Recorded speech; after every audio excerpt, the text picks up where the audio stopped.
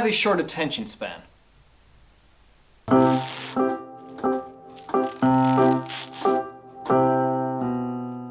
For example, when I walk through museums, I tend to take in a lot of information quite quickly. But the downside to that is I get overwhelmed, then I get bored, and then tired just as easily.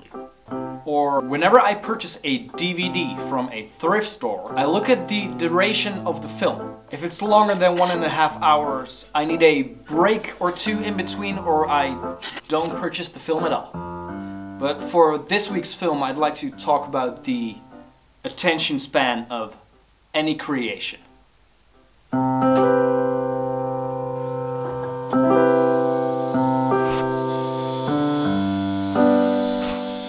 The idea is the easiest part of the process, in my opinion. You write down what you'd like to do, what you'd need, and the steps for your creation. Don't hold back. There's always room for improvement. Just remember, it will never be perfect, so better just stop when it's good enough. And there is such a thing as planning too much. This might be daunting, but it's best to start right away.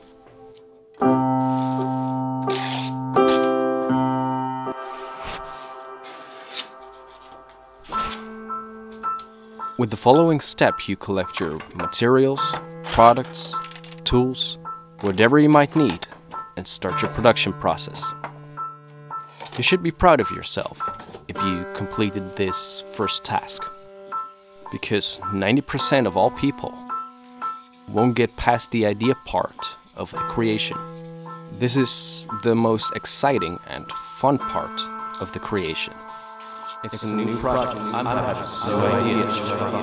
New day. Everything is being great.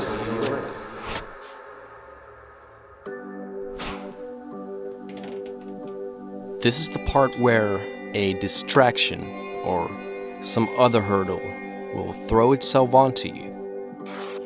You'll find yourself questioning your motives. You're not quite sure about some things anymore. I can make this right. Do I like this? Will this be worth my time? I hope it will turn. You'll get tired, focus starts to fade, doubt will consume you. But don't let it come back for seconds. It's up to you whether you even let it stay after appetizers.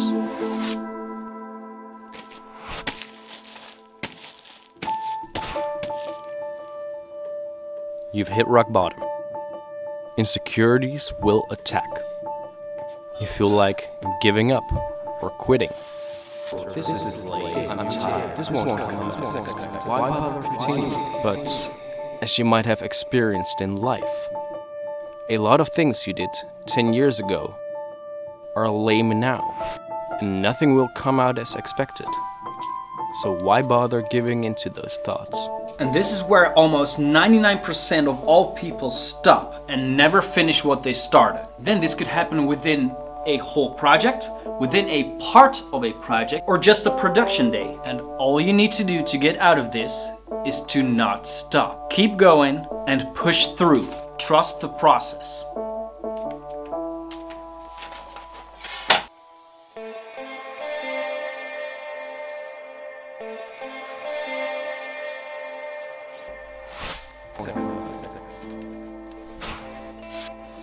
You push, you fight and struggle your way through your creation.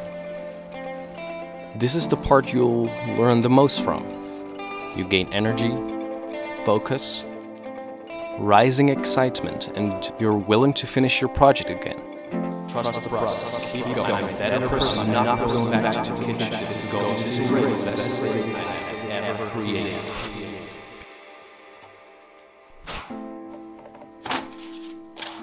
This curve that I'm talking about, which is kind of similar to the Dunning-Kruger effect, can also be translated to different scenarios in life. And it's repetitive.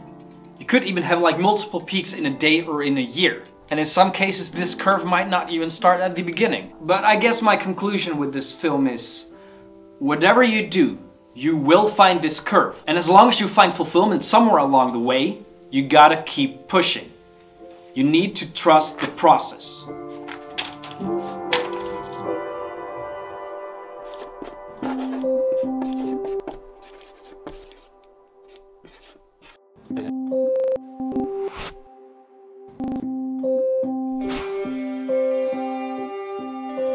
You look at the marks, you look at the spots, you look at the blemishes, and you look at the evidence of the fight between you and yourself.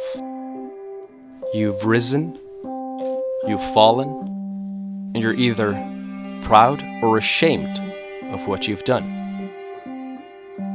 But regardless of the outcome, you came, you saw, you conquered. You trusted the process.